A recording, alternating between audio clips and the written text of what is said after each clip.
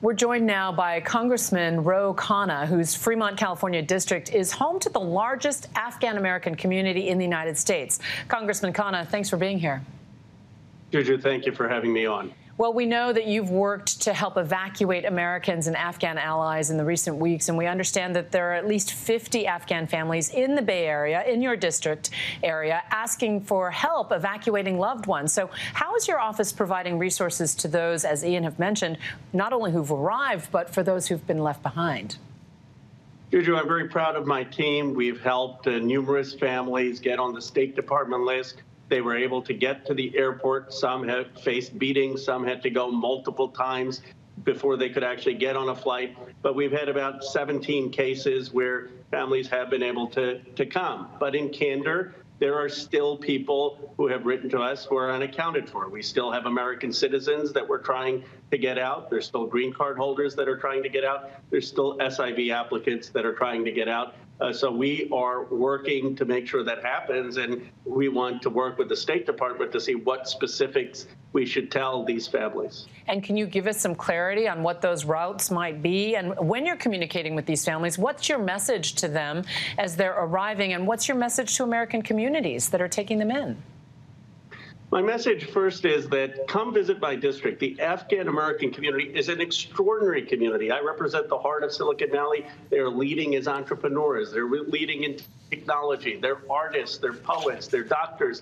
This community will enrich America, and we should stop the demagoguery. We should stop the fear and come actually see what the Afghan American community has to contribute. I welcome anyone on TV who's engaged in demonizing this community to come to Fremont and see for themselves. But we still have a hard job in making sure that our commitment is fulfilled to Afghan Americans and to those Afghans who worked with us in this 20-year war. And I have been working with the State Department. We need to put pressure on the Taliban at least to open the borders. We need to still have perhaps special operations to help rescue American citizens. We need to see whether they can go across the border to Pakistan or Tajikistan and then see how they can be evacuated. Our work is not done. And the president today repeatedly praised the success of the American withdrawal, and yet so many critics are pointing to failures in planning, failures in logistics and coordination that led to the chaos, including the 13 deaths of U.S. service members. Where, in your mind, did the policy go wrong? Well, Juju, first, let me just say something about those service members. They're heroes. My heart is with their families. They really died in a valiant cause to save American lives and to save Afghan lives. And I have so much admiration for them and so much empathy for their families. I do believe the president was correct to bring this war to an end. That was a courageous decision, and this war had cost us a lot of lives, and it would have cost us more service lives had we stayed and we saw the risks based on the ISIS bombing that occurred. There will be time to answer questions, and I'm on the Armed Services Committee. We're going to have a full oversight, but that oversight can't just be about the last 20 days. It needs to be about the last 20 years. Why were they general after general that came to my committee and said we were winning the war, knowing full well that we were losing? That needs to be answered, because that's one of the reasons that there was a mistake made in seeing how quickly the Afghan army fell. And the administration has acknowledged that that was a mistaken assumption, and that led to, I think, some of the problems with the evacuation.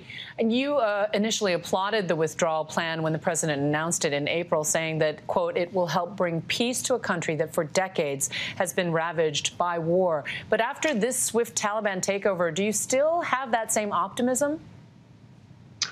I do. I believe that it will put American service people at less risk. I believe it will have less of a cost. I mean, we've spent over $2 trillion in Afghanistan. And then we don't remember all of the civilians in Afghanistan that have died. Now, I am clear-eyed about the Taliban. They obviously have had an oppressive history with women. They have had an oppressive history with girls. We need to continue to put economic, diplomatic pressure on them. And they need to know very clearly that we have over-the-horizon capability. We will strike there if they start to harbor any terrorists that are a credible threat to the United States. The president has shown he will do that. He's taken decisive action twice, and they should not underestimate the resolve of the United States in taking action if there is any threat to our homeland.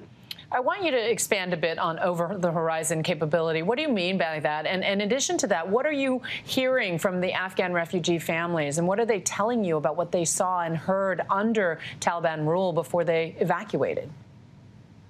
Juju, over-the-horizon capability, as I understand it, just means that we have the capability of launching strikes, and we can launch strikes with tremendous precision to take out terrorist threats that affect our homeland or that impact our troops. And we have also special counterterrorism operations. We have them across the world that doesn't require a permanent troop presence. So the American people should be assured that even though we have withdrawn our troops, that doesn't mean that we have withdrawn our commitment to make sure that terrorism doesn't sprout up again in Afghanistan. This president is aware of the risks of ISIS-K. He's aware of the risks of al-Qaeda, and he's made it clear to the Taliban that if there is ever such a threat, we reserve the right to strike and take that threat out.